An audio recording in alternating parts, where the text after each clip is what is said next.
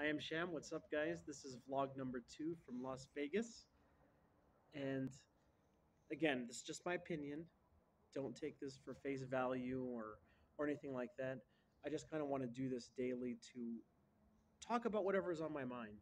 And I think today is about negativity, specifically online. So when I was growing up, because of certain experiences and trauma and stuff like that, you develop a certain like sensitivity. You can't take criticism well, uh, and a lot of times you just end up hiding because it's better not to interact and take that risk, right? um, we all know that's bad. You can't do that indefinitely, and regardless, like, you're going to have to interact and put yourself out there, and once you do that, you're open to judgment, right? um, so my biggest thing was, hey, let me go out and put myself out there through social media, right? It's kind of like a soft entry.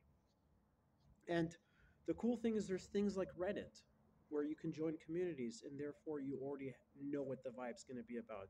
You're more likely to click and connect with those people.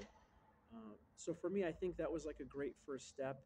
You're having hesitations about the real world or whatever, go online to places where people, who are similar to you, right? Share the same interest and hobby. At least that's an icebreaker, right? Um, and that also helps build up your confidence. When people are affirmative and they're positive towards what you're doing, it's only going to help. So that's a great first step.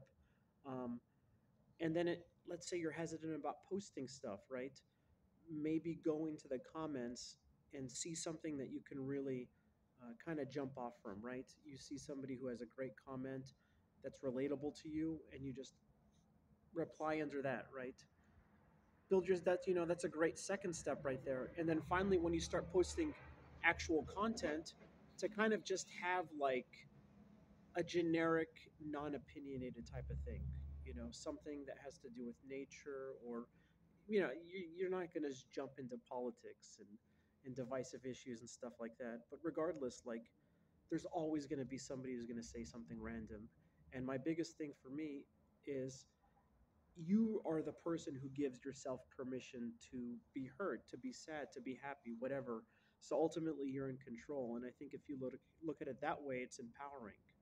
Um, so whenever somebody has something negative to say, there's no need to interact. You're right, and you're doing your thing. And plus, hey, give yourself permission to just let it go, and it's no big deal. I'm Sham, and I'm out. Peace.